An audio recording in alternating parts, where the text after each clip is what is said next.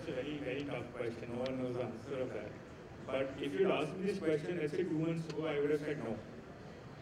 Checkposts are not going anywhere because the kind of movement at least I was seeing, or the kind of push I was seeing the government was making on the other aspects of GST.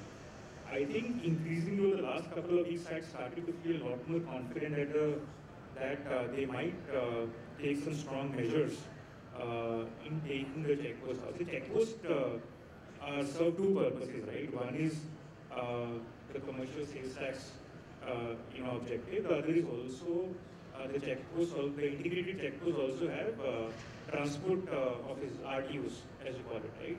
Who check whether the vehicles are under dimension, the Motor Vehicle Act, the norms and regulations of Motor Vehicle Act are followed or not. Now it is a prerogative of the state to whether they take off the checkpost in full or not. So Odisha last 2 weeks ago has actually taken off the checkpost and have built a green channel. Andhra has done that. Telangana is very close to, I'm told, doing that. So we deal with we deal with all the states, and I personally would have met all the principal secretaries of transport. There is no clarity yet, and it depends on the prerogative of the state. My own sense is central government will push the law. So wherever there is probably the alignment in the governance, they're going to push it through. Wherever there is not, it might take some more time. My confidence on whether they will go down over the next 1 year is very high as opposed to checkposts going down immediately in the next 3 to 6 months. As today's discussion, working capital was a key point and the transit time was also a key point. So, like typically, the roadways improving, right? So definitely, as Deepak was mentioning, that in terms of the total waiting period or the queuing time from a border A to border B, right, state to state B, is very minimal. 69 is the median. That is the number that I recollect. But the general conception or the perception of the people is basically that normally 30 to 40% of the total time is into the queuing time. So there's a big potential of primary logistics savings which the companies are looking forward to us. Which Deepak put in your presentation, you have clarified, right? 69 minutes is hardly 1 hour or maximum 2 hours is the time. But the question which is coming to the mind is that when you have not all transporters will be having the same model that you are operating, wherein transit time from a weighted average 5 days has been crashed to 2 days, 2.5 days by Rivigo. Normally the transit time is 5 to 7 days from whatever network you are having. But GST definitely people are trying to look into how it can be crashed by at least 40%, 30%, and how that is going to translate into the working capital reduction as well. And finally, the bottom line as well because of primary freight reduction. So that is the expectation from all as well. And my own sense is, as I mentioned, the transit time reduction will not come from the checkpost. Checkpost will reduce some expenses, will reduce, I think, nuisance for some of the fleet operators, but it will not lead to a material impact on the transit time. The material impact on transit time will come from this whole road construction program. I've been traveling the entire country, visited all the shops. In every state, the pace of road construction on the ground is to be seen. I think that is going to bring down the transit time significantly. Of course, we'll do our bit to whatever extent we can to relay, but that will only, as you said, be address only 1 or 2% of the market. But a large transit time will actually come to the quality of the road and also quality of the trucks, if and when they start coming with PS4 and PS6 and so on. I can understand your concern as a transporter. But the bad news is, I disagree. The checkposts are not going to go away. As you probably know, there are 18 agencies that have the right to stop you on the way. Right? That include the RTO and the forest and the police and everybody else. So yes, the tax is getting consolidated, but those others, they are still there. Having said that, yes, there is a lot of push to an integrated checkpost, and we're starting to see that happen in some places. but I think most of the states are not going to give up their rights that easily. But you know, on the flip side, you know, this e-way bill, you know, is going to be a huge plus. Because what that essentially the draft form suggests is that your entire route will be stopped only once, right, for tax. So that I think is going to be a big step forward. And while the median maybe 69 minutes, the variance, as you probably know, is pretty high, right? So there are enough and more occasions when it runs into several hours or maybe even days at times. But that again is also a consequence of deficiency in paperwork or something, you know, beyond. And what the whole digitization of the ecosystem is going to ensure is, if you're doing clean business, so really it's about incentivizing clean business. If you're doing clean business, get on the e-way program, you know, and get there faster. Hello everyone, my name is Divesh. I am from Hotwork Systems. So we are into technology and B2B, B2C commerce products and digital supply chain solutions. So my question is to Mr. Sunit. So I have two questions. First question is, what happens to CFA agents when after GST? Like right now for saving tax we have those people, but what happens after GST to them? They are gone from this chain, or they become stockist or distributor themselves? What happens to them? They are out of game. So that's one question.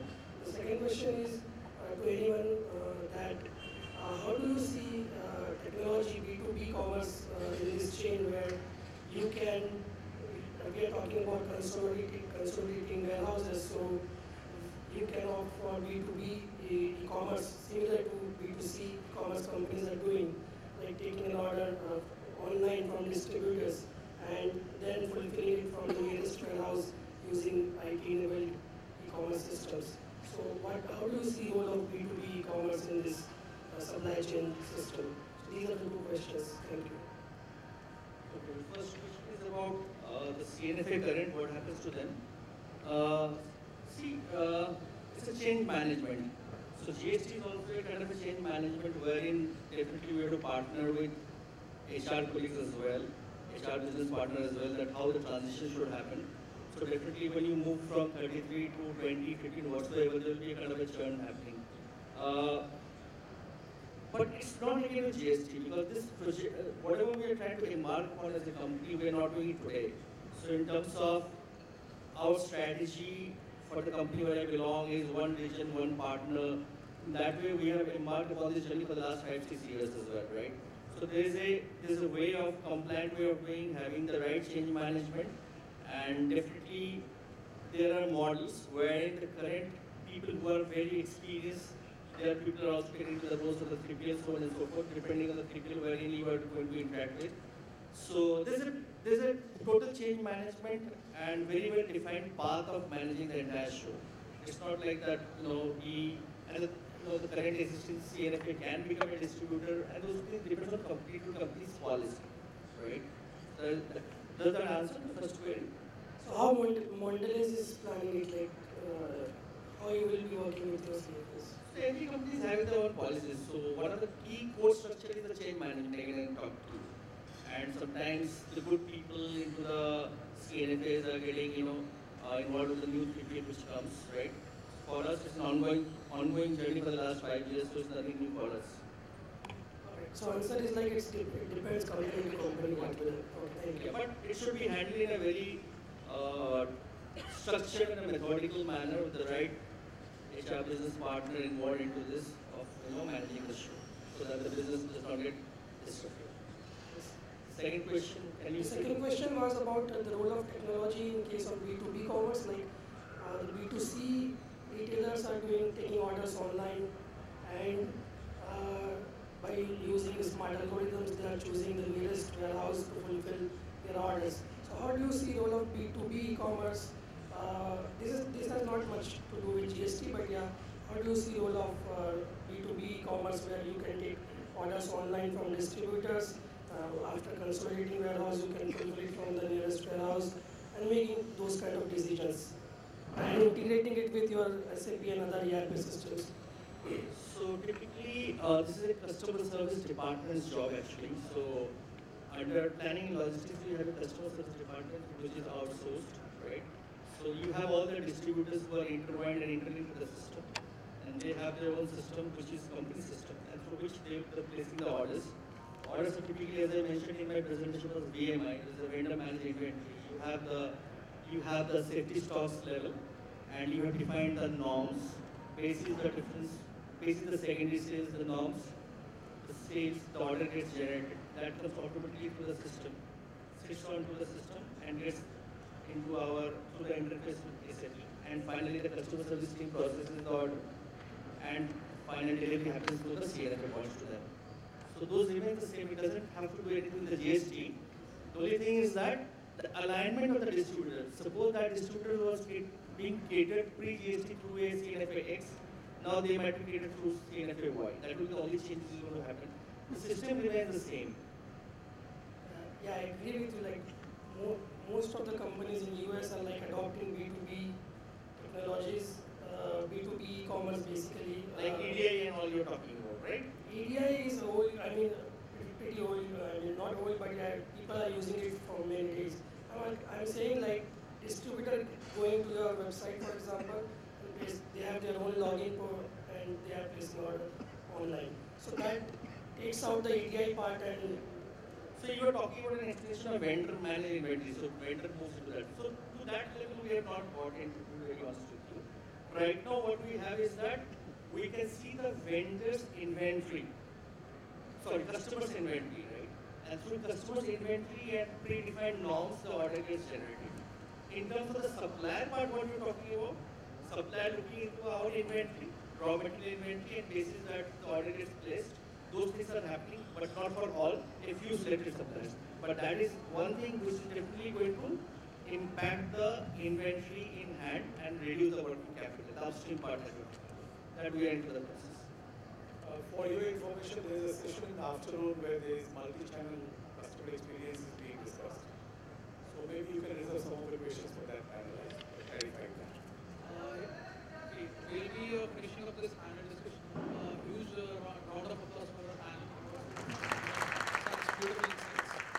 After this, we'll be breaking for a short refreshment break before we proceed for the next discussion.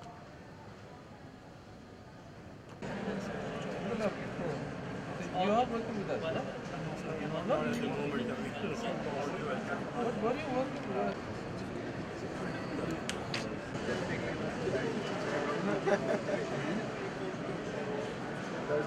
Schedule that. Yeah, I think we need to schedule it. Yeah. Yes. Yes, I hope.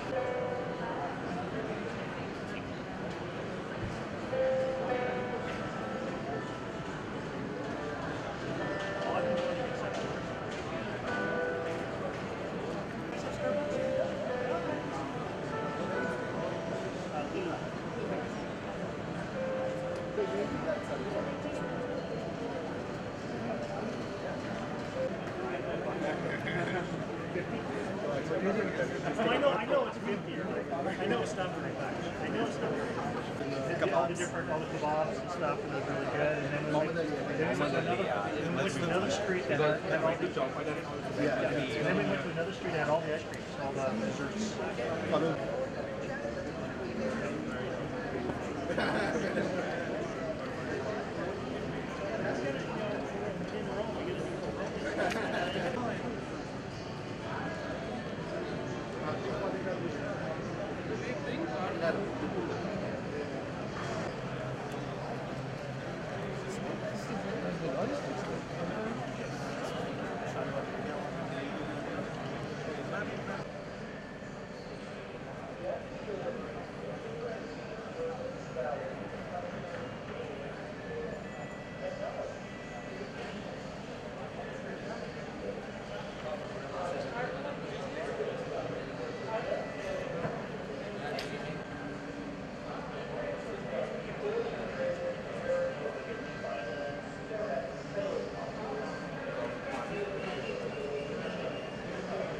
घर से ही निकला है ना हर event में जगह जगह पे लगाते हैं लोग काउंटर, ये सब कुछ भी नहीं है, चिंगी चोरी।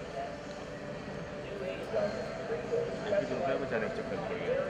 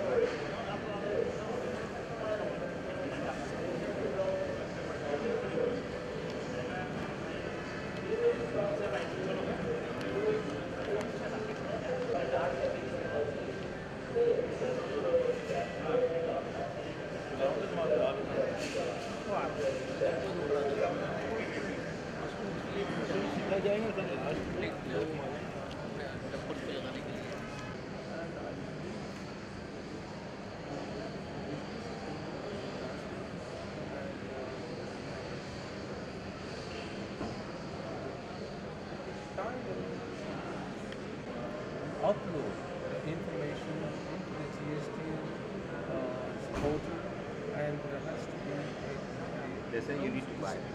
all of the parties involved. So we'll have to see whether it's going to be for the better. Sorry, that was certain